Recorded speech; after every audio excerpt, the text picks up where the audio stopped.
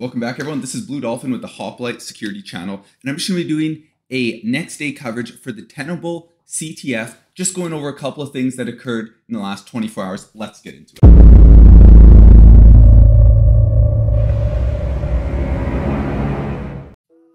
All right, jumping right into things here, I'm just going to be using the Discord announcement section. So yesterday, big thing happened. A second wave of challenges went live. Additionally, all unsolved challenges from the first wave have had their value increased by 100 points. That's amazing.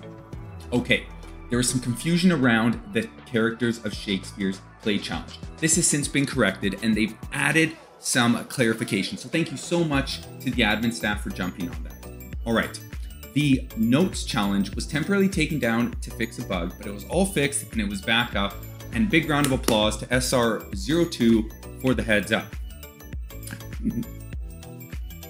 Next is going to be the Casper the Friendly sysop service. This was migrated to a new address, but the old one was still running till the end of the day. Now it's just to provide a better user experience. So thanks again to the administrator, Lusa, that's how you say her name. Really appreciate making that change there. All right, the next challenge that had been changed was the eavesdropper. Something fishy was going on with the eavesdropper service, which was resulting in players being disconnected every few seconds.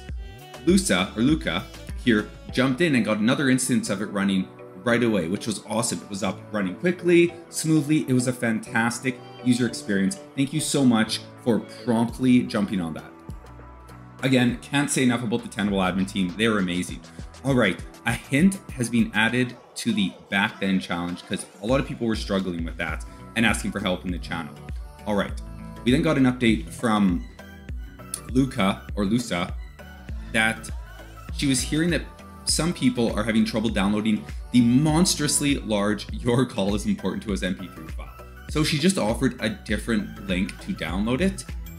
So make sure you check that out. It's being hosted on Wormhole, so I think that's just going to download quicker and it's going to allow for bigger load balancing.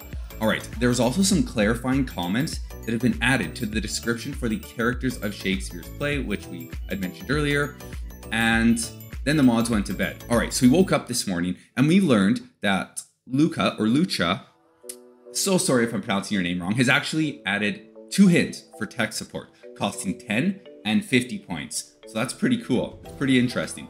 Then Dino Bytes came with an update about a modification being made to the Back Then challenge. If you'd previously put effort into this challenge and stumbled across things you thought were relevant, please revisit them, just in case.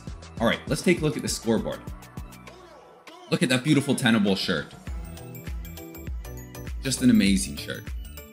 Okay, so we're looking at the scoreboard here, and you can see that we had some changes overnight here. So Boot Plug is running in first place, View Source at second, and then we have the next about 5 teams are neck and neck here from 7th to 3rd, all kind of in that 4,000 range there. And as we scroll down, we really see that that point gap, there's no big gaps other than the first and the second team. It's a very smooth transition. And again, this is a sign of a very healthy CTF, and we really have to thank the Tenable team and the admins for creating this environment, because quite often you'll see these massive skill gaps, and that's a sign that the CTF doesn't have the cleanest skill curve, which is fine, but I really want to point out all the team here did an amazing job. But otherwise, that's a wrap. See everyone in my write-up videos at the end.